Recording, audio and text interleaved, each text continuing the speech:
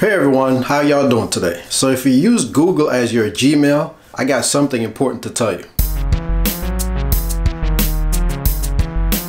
Hey everyone, how y'all doing today? So the strange thing about Google Gmail is once you sign in, it's never signed out unless you manually do it. Even when you close the browser, even if you reboot your computer, it seems like as soon as you say gmail.com, it always goes right back into your email inbox without asking you to sign in. Now, I personally don't like that feature, and if you're like me, I'm gonna show you how you can prevent that from happening. So, the Firefox browser like to keep track of where you go. As a matter of fact, every browser do. But one thing I don't like is the way it still have me sign into my Gmail accounts, even when I close the browser and even when I shut down the computer. The browser retain a cookie that keeps me signed in at all times. To turn off that feature, I'm gonna show you how I do that. First, you wanna move up to the three lines in the top right corner. And then you want to go down to preferences. Once you get to preferences, you want to go into privacy and security.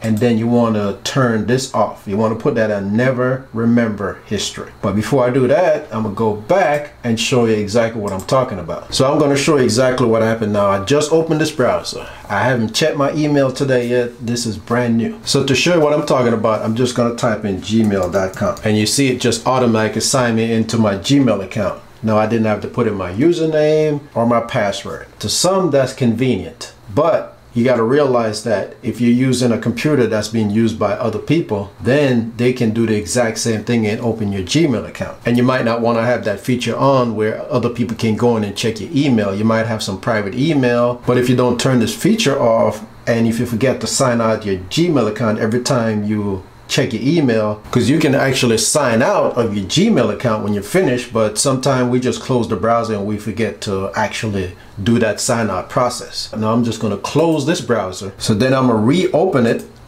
and then I'm going to go back to gmail.com again. And you see, it automatically goes into my email every single time. I'd have to physically sign out for that to happen. And this process works even if I reboot the computer. In order to prevent your browser from keeping track of that always sign in feature, then you'd have to go to the three lines in the right corner, click preferences, go down to privacy and security, and go right here where it says history and say never remember history. The browser is going to do a restart on you, and it's going to come back, and this time I'm going to type in gmail.com. It's always going to ask me to sign in. So that's the way you turn that feature off if you were actually looking to do that. The browser that I use personally is Firefox, because Firefox makes it easy for me to turn off that feature, and every time I go into my Gmail, it always asks me to sign in. And that's what I like, because I don't mind putting in my username and password. For some people it's an inconvenience, but you got to remember that once you walk away from that computer, anybody can type in gmail.com and bring up your email. And there's might be some emails in there that you don't want a coworker or a friend or somebody else to see. So although it's convenient, like I said, it can work against you. Now, if you're trying to do that same thing on the Chrome browser, you have to go to some steps. There's an extension available on the Chrome browser that makes you turn it on and off. That's all you got. So I would recommend that you use the Firefox browser, because that's what I use to keep that tracking from automatic sign-in. Okay, I hope this video was helpful to you. If you like it, go ahead and give it a thumbs up, share it, and I look forward to seeing you next time. Have a good one.